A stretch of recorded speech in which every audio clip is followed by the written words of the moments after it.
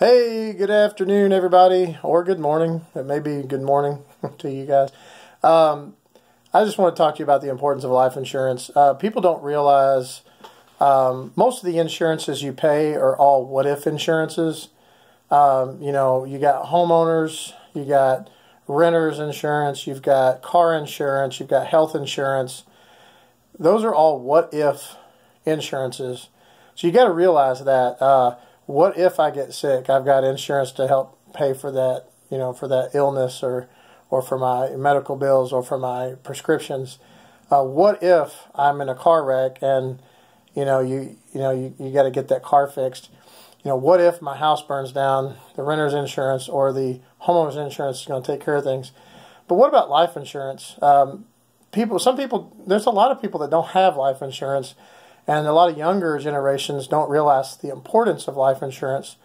Well, the real reality of that is we all need life insurance unless we plan on leaving that burden on somebody that we love, behind. Because it's not a what-if insurance, it's a when.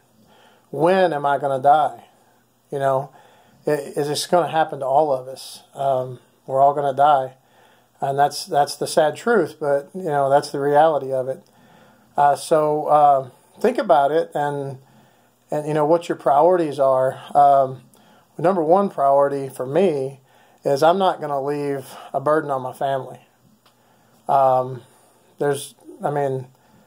Why? It's my responsibility to make sure that they don't have to come up with the money to bury me.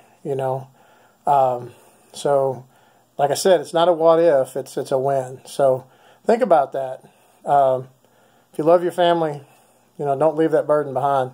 Take care of things now. Not telling you to get it from me, but get it from somewhere. Everybody needs it. All right. Blessed day. Bye.